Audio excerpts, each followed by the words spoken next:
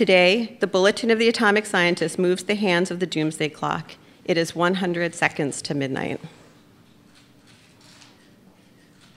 The doomsday clock is a globally recognized indicator of the vulnerability of our existence.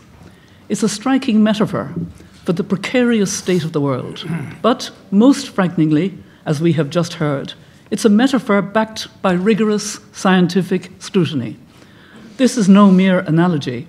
We are now 100 seconds to midnight, and the world needs to wake up. When that 2-minute benchmark was first reached, but not passed, in 1953, the sole consideration of the Bulletin was the nuclear threat, and the prospect of human-caused climate change was mere academic curiosity. But since that time, greenhouse gas pollution from burning fossil fuels that humankind has dumped into the atmosphere has risen 6-fold. Not surprisingly, the Earth has warmed about 1 degree centigrade.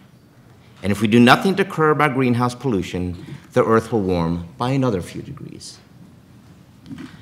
A few degrees might not sound like anything to worry about, much less like an emergency. But let me put it in perspective.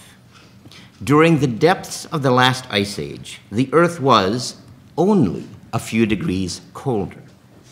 If the Earth warms by what we tend to think of as just a few degrees, we have no reason to be confident that such a world will remain hospitable to human civilization.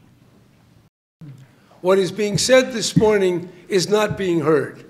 It's being ignored, it's being denied, and it's being belittled.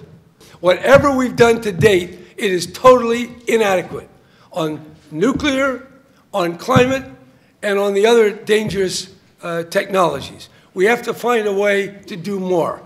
This is the moment, if there ever was, to wake up